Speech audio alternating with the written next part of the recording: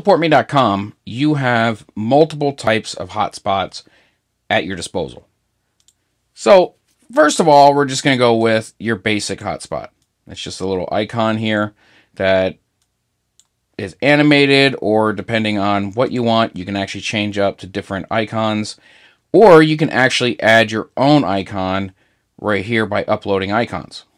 And it'll keep a list of your icons like you see here.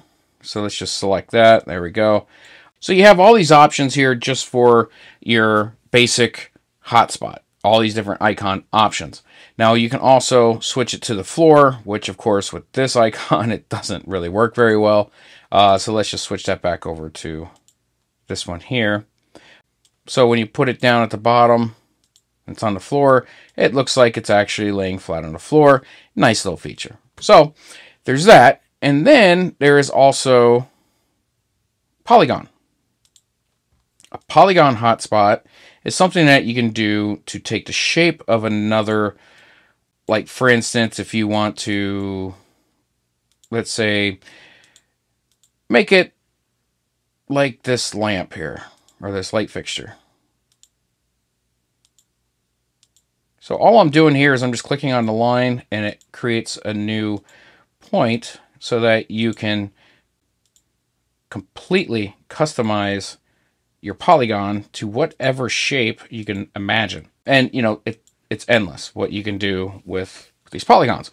And on this, you can simply select if you wanted to go to a pano, which of course you wouldn't highlight a light fixture to go to another pano. But you can come up here, you can make it an image, a URL, a video, or an iframe. And what these are, a URL is going to open up, of course, a website.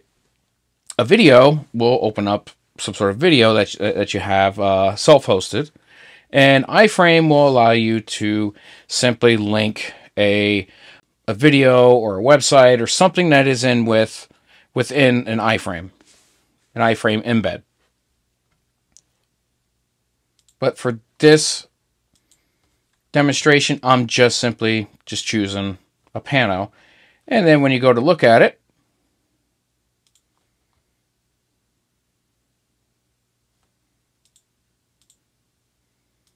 there you go.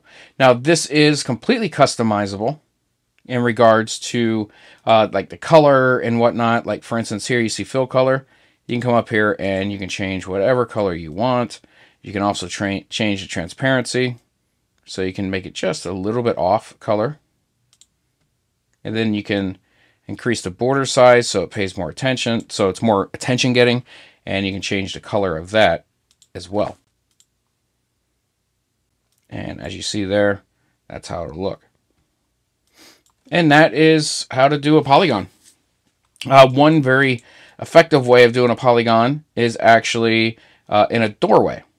So you can actually fill this in with a polygon and make that a doorway instead of using one of these links here.